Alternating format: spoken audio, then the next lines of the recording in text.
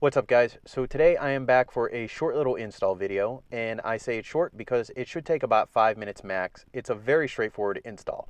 Now, I noticed that my cigarette lighter was burned out about 6 months ago or so, and I am finally just now getting around to installing the part.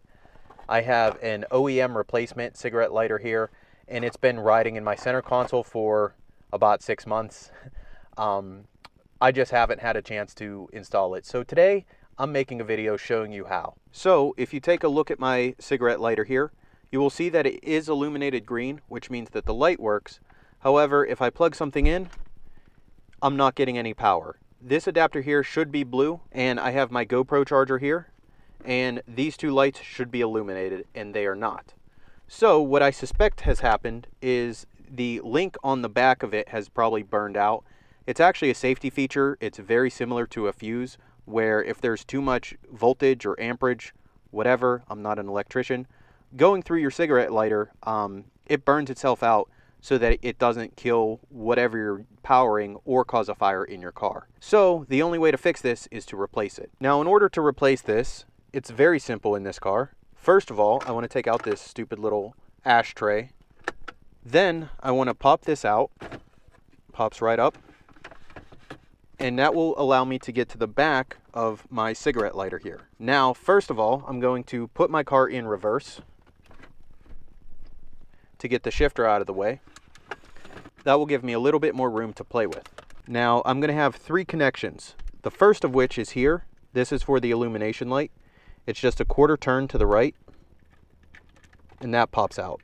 Now, before I do anything else, I'm going to take the keys out of my ignition and put them on my passenger seat so that I don't have any power going through this. It is advisable to completely disconnect your battery, but for something like this, a circuit that isn't going to have any power anyway, at least on my car, I can't speak for yours, I don't really see the need to disconnect the battery. So next, I'm going to pop off these plugs that go to the back of the lighter. So now that that's disconnected, I could rotate this around and give myself even more room. Now, the one tool you will need for this install is a pair of channel locks, which I have right here. Now, this little ring here that is crimped is actually a locking nut. So I'm just going to loosen this. This comes off. The back half of your lighter comes out. And then the front half will pop out. Now, here is a side-by-side comparison of both outlets. On the left-hand side, I have my old outlet, and on the right-hand side, I have my new one. As you can see, this is the link I was talking about right here. It acts as a fuse if it gets too hot, and it will actually burn out. Now, on the left-hand side, on my old outlet, you could see that it is much thicker, and that indicates that it got very hot and distorted the insulation around the wire. Now, to install my new outlet, I'm simply going to perform the steps in the reverse order. First of all, there is a small notch on the inside of this ring here, and that corresponds to a bump right here on your new cigarette outlet. So you want to line that up, and it should pop right in, and it will sit flush. Then on the back side, you want to take this housing piece and slide it over.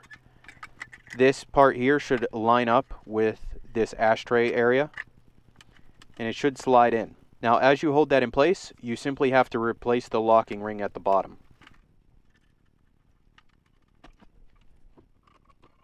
Now, I didn't over tighten it, I just snugged it up so it won't vibrate loose. Now, you want to make sure that you replace this short little wiring harness from this foam to these clips and this light, because your new outlet will replace it. And I still don't have any power. So that tells me that there is some other issue going on with my electrical system, at least in regards to this outlet. So that does not fix my problem, but in case you ever have to replace a cigarette outlet, that would be how you do it on a Subaru. Alright guys, so it turns out that I have some issue going on other than my cigarette lighter, which is fine. I haven't noticed any other electrical issues with this car, so it can't be that serious of an issue, I hope. But I'm going to keep it real with you guys. You know, sometimes you try to fix something and it doesn't work, or sometimes you fix something and you realize that that wasn't the part that's broken. So that's how it is fixing cars. So it's not always just an easy fix.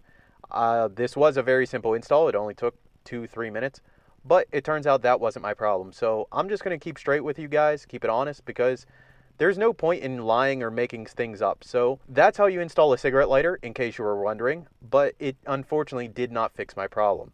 So I'll probably try and troubleshoot this a little bit more.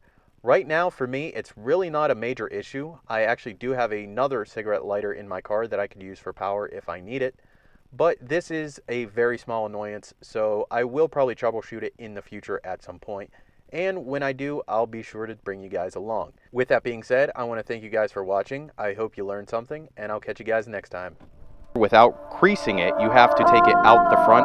So I'm thinking about removing the windshield myself, doing the headliner little project, and then whenever I have Safelite or whoever come back, they could install the window. When I do get new glass, I am going with OEM or OEE, either PPG or Pillington, not this garbage SGC whatever Safelite crap that's on there now. All it does is chip and crack, and it sucks.